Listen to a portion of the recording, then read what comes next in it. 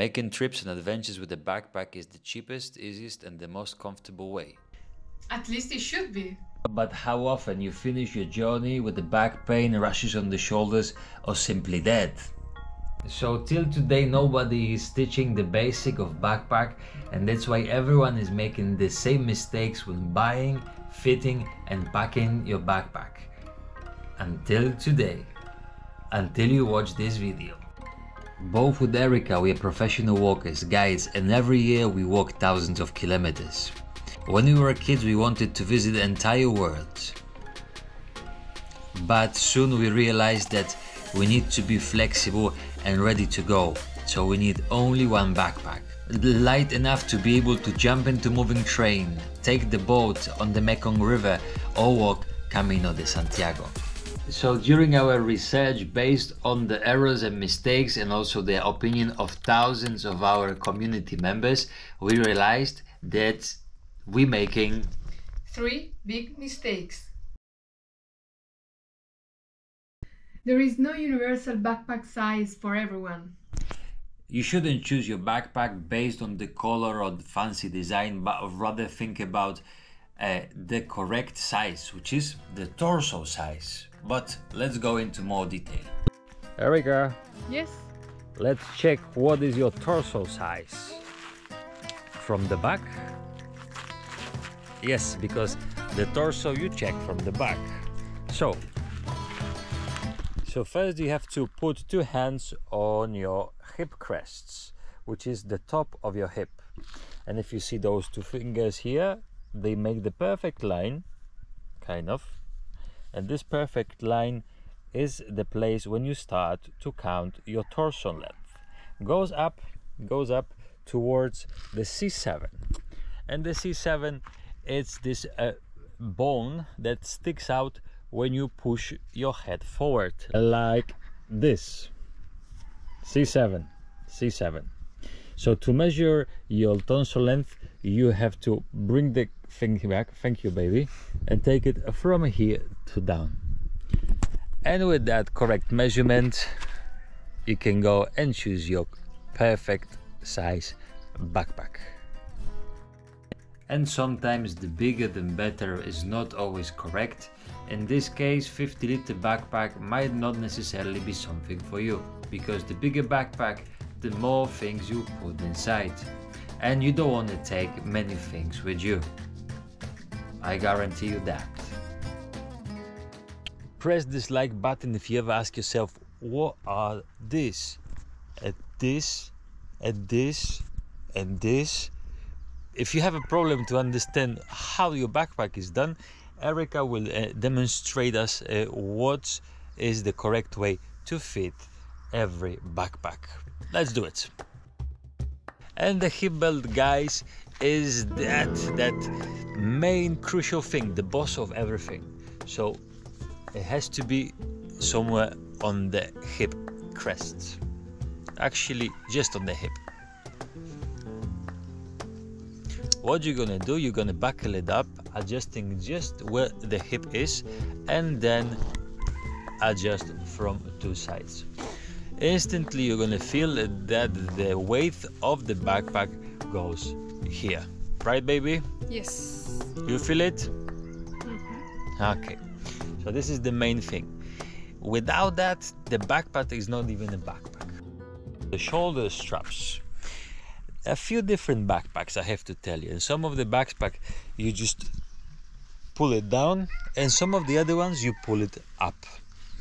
The idea is that you will actually take this, make this a round shape around the shoulder. Not too much, not too little. Look at this. Back is already heavy and I can fix the figure inside, but it's nicely around the shoulder. Load lifters. So the load lifters are those 2 funky straps that are located just on the top.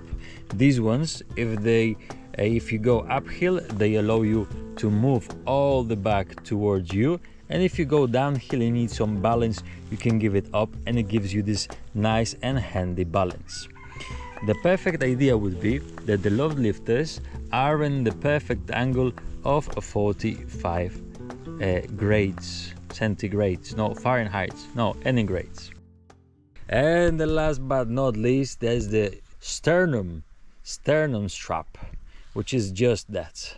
And remember, the idea of the sternum strap is not to do anything apart of bringing those two things closer to each other, so they nice and comfortable, and as well to see if your back is adjusted well.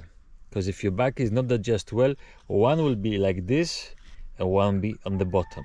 So evenly adjusted will just remain straight.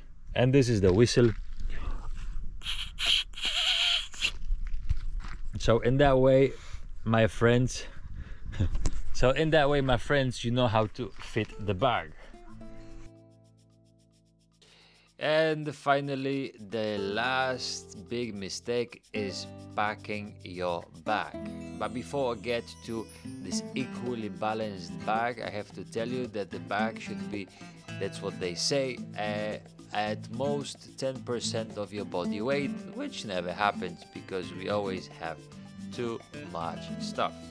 When packing the backpack, you have to be aware of few things. Not everything goes around wherever you want.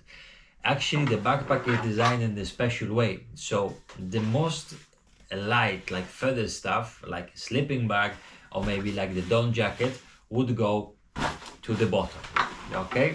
To maintain the body balance and the weight in the correct position, the most heavy things you're gonna put as close to your back as possible. That's why many of the backpacks are made with a computer compartment next to you. Obviously, if you go for Camino de Santiago, you wouldn't take a computer with you, but rather you stack it with any other important stuff.